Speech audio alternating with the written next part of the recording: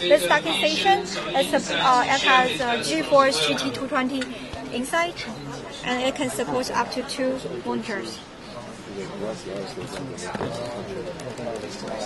It have different ports. So we have USB here and DSOP, HDMI, DPI. It's about general products like. This is red, but it also comes with different colors.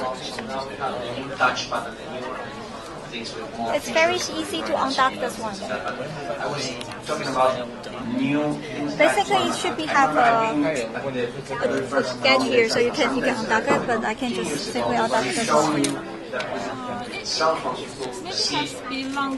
Here is the docking port. And then, like 5 years later, we can also have a docking port in this month.